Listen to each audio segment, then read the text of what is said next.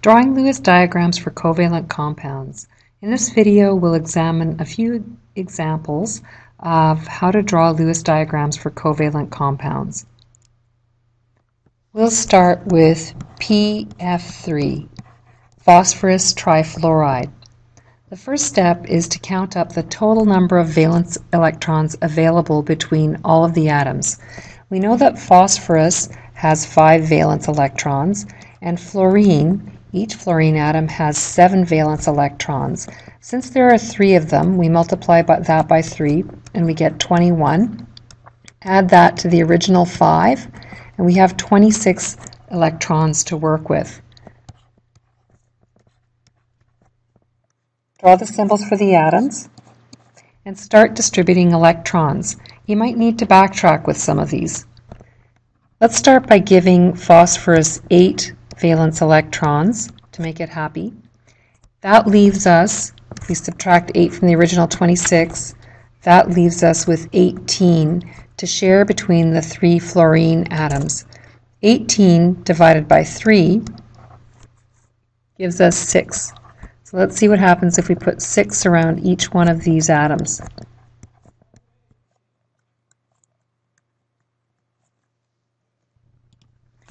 We see that each one of the atoms feels like it has 8 electrons.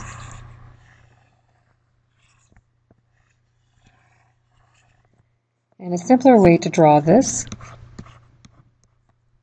is using straight lines for each single bond that forms. The correct Lewis diagram and line diagram for phosphorus trifluoride. Let's try another one. Silicon tetrachloride. In this case, we know that silicon has 4 valence electrons, and each chlorine atom has 7 valence electrons. But since there are 4 chlorine atoms, that gives us 28. 28 plus the original 4 gives us 32 electrons to work with. Let's start by drawing the atoms in. And we'll give silicon 8 valence electrons.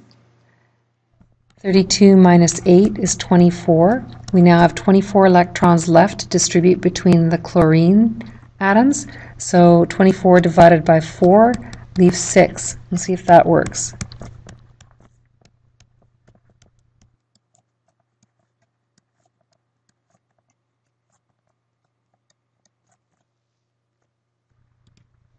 So in this scenario, the silicon feels like it has 8. Chlorine feels like it has 8.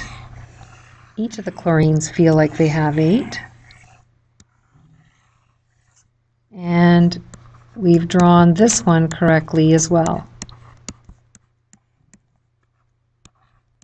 Here's the simpler way to draw it.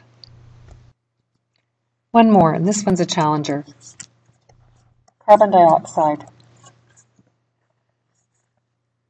Let's start with the number of valence electrons. We know that carbon has 4 and oxygen has 6. But since there are 2 oxygen atoms, that gives us 12 valence electrons plus the 4 from carbon. That gives us 16 in total. Let's start by drawing the atoms. And for sure we know that carbon and oxygen have at least one bonding pair between them. So we'll take away 4 there. That leaves us with 12. We have 12 atoms left to work with the oxygens.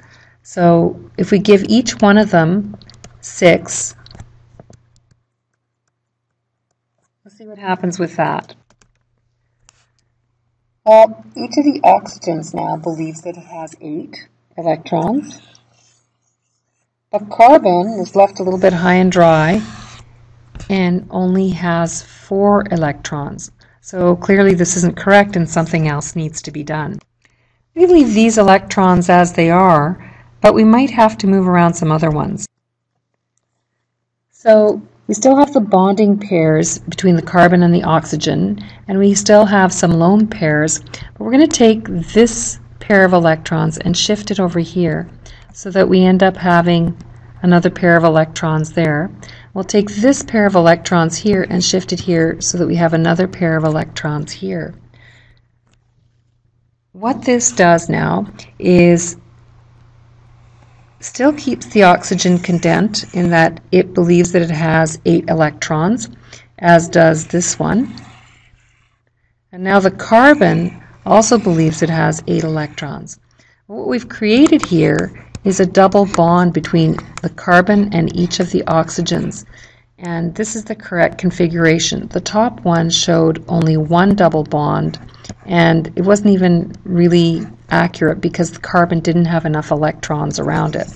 So this is the correct configuration for carbon dioxide.